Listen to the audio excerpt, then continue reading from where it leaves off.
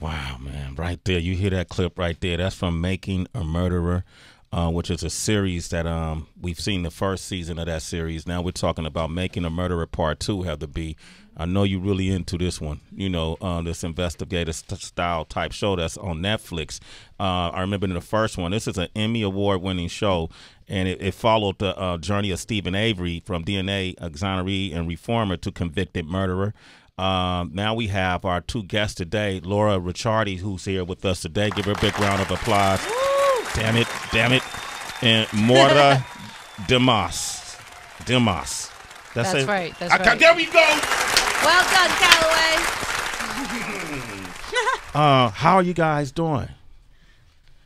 We're start with thrilled you, Laura. to be... You sound like it now. Good. Well, we live in LA now, but we're really thrilled to be here in New York promoting the show and trying to encourage viewers to tune in again. Did you expect the first season to do so well? What do you think made it appeal so much to our society? I mean, we certainly didn't expect the level of response, but, I think it comes down to the themes and the characters. It's a story about identity. A man who right in the beginning says, I don't want to be a criminal. I want to be normal. Mm-hmm. And he's got people telling him otherwise his whole life. I didn't look at it like that, but I guess that's interesting. So he was a victim of his environment and right? Or is that what you're saying? Or he was influenced by his environment? Or well, I mean, that's certainly one of the questions we raised. We chose his story to tell. He was a man who had been failed by the system in 1985 and spent 18 years in prison, and now 20 years later was stepping back into the system. And, people were talking like, now we have DNA. We have legislative reforms. Like, this won't happen anymore. So it was an opportunity to sort of hold a mirror up and to ask people to look at themselves. So part 2, how is it different from season 2? How is it different from season 1? Laura, you going to jump in this anytime? I'll jump in right now. So... Part 2, we go on a journey with both Stephen and Brendan's advocates through the post-conviction phase of this process. We thought it'd be a new chapter in the same story, but would offer something new to viewers. I mean, this is definitely a lesser-known part of the system. We have 2 people at the center of the story who've been convicted, who are serving life sentences. Stephen is not eligible for parole. Brendan is eligible for parole when he'll be 59 years old in 2048. So we knew at the end of part 1 that they were maintaining their innocence, that they vowed to fight to free themselves, to clear their names, and we thought that going on a journey with their advocates would really give us a window into this part of the system, and also help us to better understand the emotional toll it takes on all who are involved. That's what I got from it, because I think Brendan's father is in it. He's talking. Is it Peter? Peter Dassey. Yeah, Peter Dassey. And I'm a father, and I'm sitting here watching this man talk about his son and his crime he was convicted of committing, and saying, man, he would never hurt a fly, And then, but you realize, looking in his face, that he's in prison as well as his son, right? It's true. I mean, it's not just about the men that are in prison, or it's not just about the woman that was murdered. All of these people have families, and it's, everybody's a victim here. We often talk, there's no winners in this story. It's pain all around. Yeah. Jesus, man, you guys are scaring me. It's pain all around. What I want to do, I'm going to open up the phone lines, and this is such an interesting series, and it's real. It's real life. This is not fiction. Making a Murderer Part 2. Perhaps you had some experience with DNA evidence. Maybe you were exonerated or convicted. I don't know because of it. 888-742-3345. Give us a call. Sway in the morning, Shade 45. All right, we got Laura and Marta are here. Am I saying it right? Yeah. Okay. Making a Murderer Part 2, and we're talking about the story of Stephen Avery, who was a DNA exoneree and a reformer to convicted murderer. And his story in the first season really, it gathered a lot of attention. He was wrongfully convicted of a crime. Years later, it came out, and he wanted to fight against that and sue those who convicted him of that crime. During that time, he was going for $36 million, HB. $36 million, and during that time, he was charged for another crime, which the police said there was physical evidence to, and he was convicted of that crime, right? That's correct. So he had to settle in the first crime in order to pay his bills, his attorney bills. But people feel, a lot of people, him and a lot of people who are his advocates, feel that it was foul play by the police department. This season, you guys are exploring the effects of all of this, right? With the people that's surrounding him.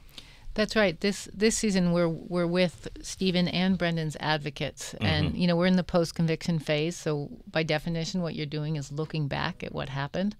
So Stephen's attorney is this woman, Kathleen Zellner, who's actually the winningest private post-conviction attorney in the United States. At the time we met her, she had helped free 17 people from wrongful convictions. During the time we've been filming with her, she's won freedom for 2 other people.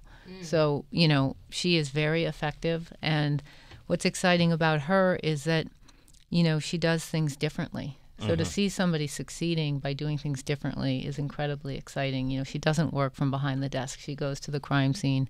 She gets her hands on evidence. And, we think it's an exciting opportunity for viewers because we understand that we left viewers with unresolved questions. Yeah, we had a lot of questions. Exactly. Yeah, and, it's not our job, Laura and my job, to answer those. But now we have a character who's herself trying to answer questions. So, it's a really exciting journey to go on with her.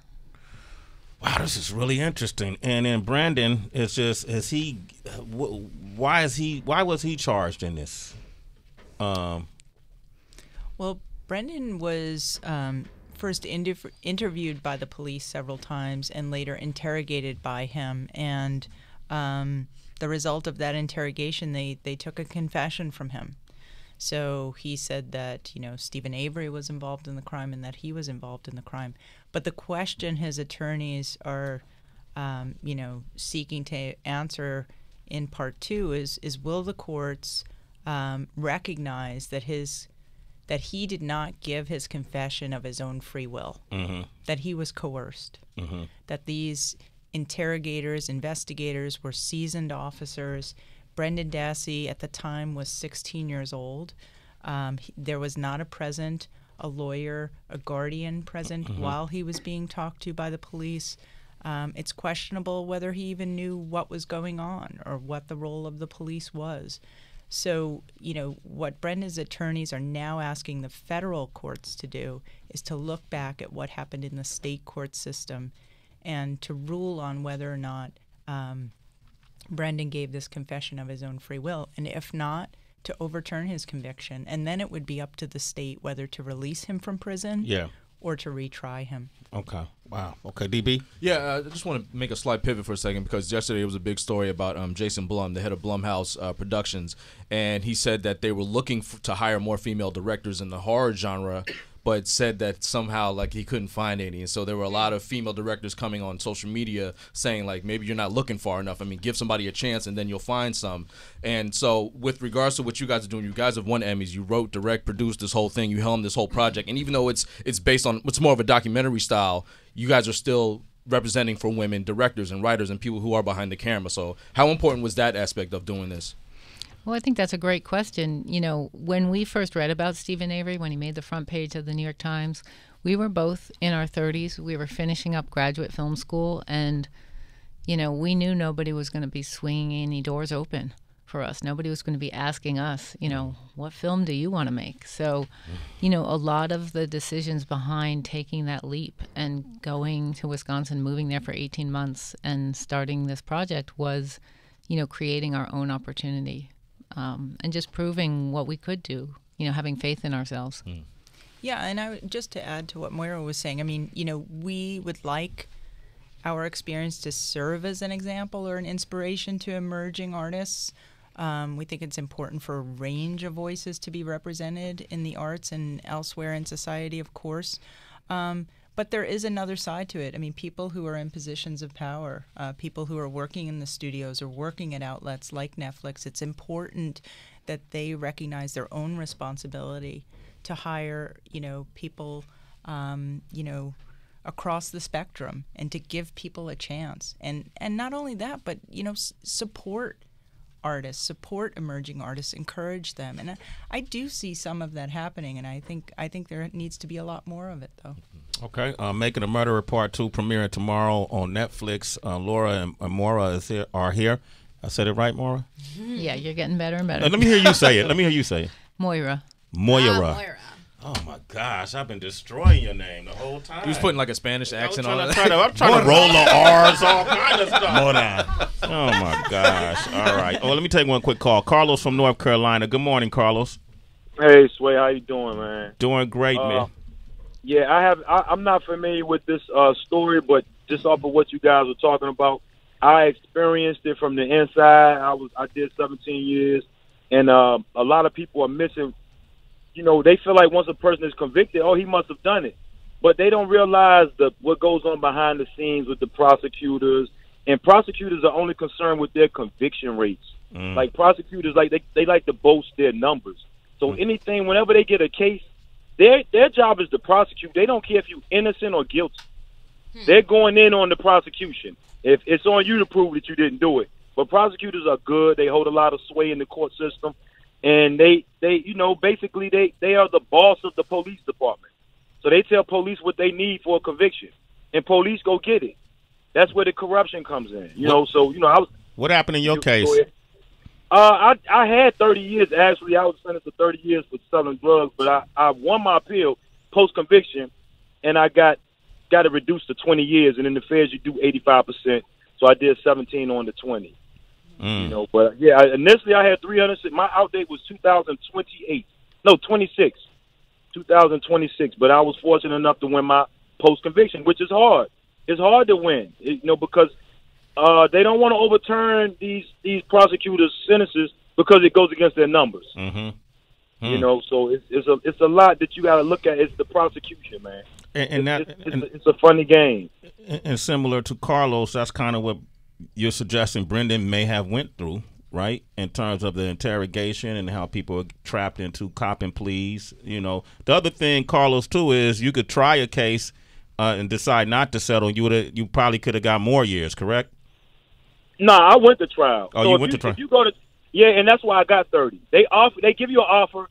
I didn't want to know what my offer was. So the feds, they're real funny about their convictions, man. If you don't cop a plea and you go to trial, they're gonna make you pay. They're gonna make you pay. So that's what it's basically. They got to make an example out of you, so other people will not go to trial. And that a plea. If you plead guilty, that goes as a conviction. Carlos, thank you, man. You're a citizen. It's Sway in the morning. You know what I'm wondering, ladies? In your research, do you find that it is easier for women who are accused of murder to kind of get out just because, you know, the narrative throughout society has been that women are innocent and we're demure and we would never be able to carry out such violent actions? I mean, I think that's a great question. Unfortunately, I don't have a way to answer it. You know, we don't do sort of systemic research. We're really focused on this one story. So we don't have an example of that in our story. Right. So y'all don't do systemic. So this is not to expose the system for being corrupt and faulty and pretty much defunct, malfunction. Well, I'm trying to think of every word I can. You know, well, you hear stories of Carlos who comes in and he gets sentenced to 30 years. Like, what kind of drugs was he selling? They get sentenced. Would he sell a boat? Super crack. The hell? Shit. But that's not what you guys just telling a story. Right. It's a great story. Yeah, looking for the universal in the particular. So telling one story and seeing what we can learn from it. You know, because as the caller, you know, he was sharing his experiences, but just from his one experience, you know, he learned so much about the system. So many things he was saying were things we've encountered by following Stephen and Brendan's stories. So there is something universal in everybody's story. I want to thank you guys for coming by. Absolutely. Thank you. Very interesting. Thank Moira.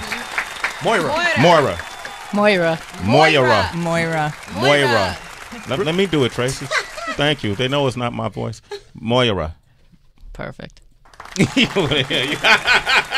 just settled. Cool. She just settled. She didn't want to do the whole 30. She didn't want to spend 30 seconds on it. All right, Laura, thank you for coming by. Thank you so much for having us. Absolutely. Part 2 is out tomorrow on Netflix, Making a Murderer Part 2. And then also we want to thank our guest today, Dr. Ian Smith. Check out his new book, The Ancient Nine. You got a chance of winning $2,500 if you go to the Facebook, The Ancient Nine, and figure out the questions. The 3 questions. Okay, and then also we want to thank our guests for coming by. T-Pain. T-Pain, he got his new show on T-Pain School of Business on Tuesdays, 11 p.m. on Fuse. And then also Nurse Noel for coming through this morning and speaking about Breast Cancer Awareness Month with Kelly Kincaid on First Aid with Kelly Kincaid. You can hear all of this stuff back if you want to go on our demand channel here at SiriusXM.com. /on-demand. Also will be posted on our website, SwaysUniverse.com. It's in the YouTube channel as well. Look for that tomorrow. DB, how can I reach you? Reach me everywhere at It's Really DB. Also, don't forget, you have until next Wednesday, October 24th, is the deadline to submit your videos and your clips to swaycomedyshow@gmail.com if you want a chance to be picked to perform at our Caroline's broadcast taking place Friday, November 9th. Hey, check out my photography page on Instagram if you have a chance. It's OQ Shoots. Tracy G. Twitter, Instagram for me, citizens at It's Tracy G, ITS ACYG. Also, listen up. One of my favorite gadgets that I've purchased is Amazon Echo, and now Sirius is partnering up to make sure that you can listen to us outside of your car. So when you upgrade to the All Access package, you actually get the all new Amazon Echo Dot on the free. So to get all the offer details, SiriusXM.com/upgrade now. And I'm so sorry, Canada, but the offer's not available to you. Oh, I like how you mumble rap that. All right, go ahead, Tracy G. Heather B. I'm at the Happy Hour WHB. I'm at Real Sway across the board. Until tomorrow, ladies and gentlemen, we have nothing. Who's on the show tomorrow? We got Zaytoven. Zaytoven? Is he coming? Okay. Yeah, and Kristen Gray. Okay, we have nothing left to say. One day